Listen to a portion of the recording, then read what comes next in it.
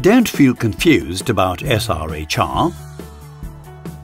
It's an easy puzzle to solve. There are 4 parts in SRHR: sexual health, sexual rights, reproductive health, reproductive rights. Let's talk about sexual rights. Sexual rights is all about the rights a person must have in terms of their sexual life. A person must have the rights related to sexual pleasure,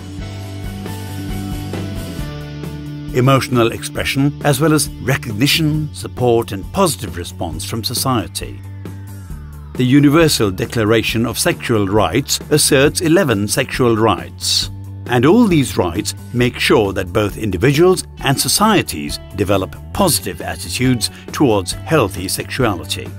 At the same time, these rights include everyone's rights to sexual freedom, to sexual autonomy and integrity, and to the safety of the sexual body. To solve the other parts of the SRHR puzzle, see the links below.